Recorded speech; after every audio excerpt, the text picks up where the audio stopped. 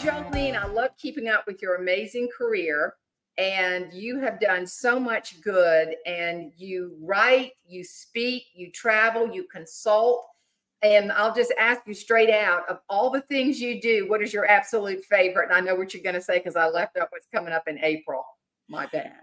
The best part of my job is coming back home where my rural roots run deep, being back on the farm. And I don't take speeches during planting or harvest, or I wouldn't be married, Jane, you know, because I'm out there on the tractor, the combine, and doing my work here too.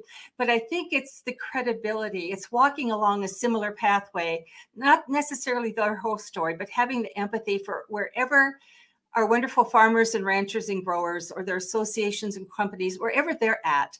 Let's take a look where they're at and how can we make good people even better?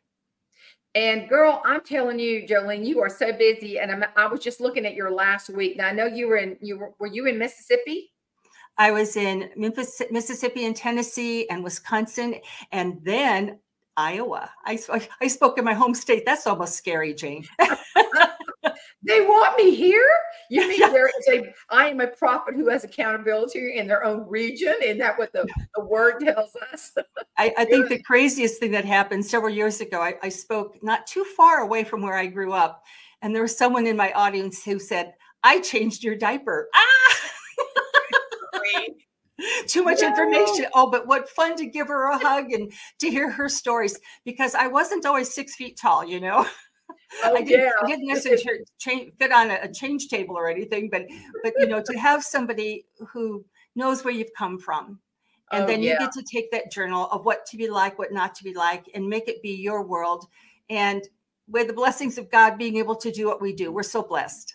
Oh, we really are. And when I heard you, one of the first times was at the Ag First Farm Credit Bank in Charleston, and then you came to my house and met my wonderful family and my other mama Tootsie, and we had such fun. I saw you sitting on Tootsie's lap. Get over here, girl.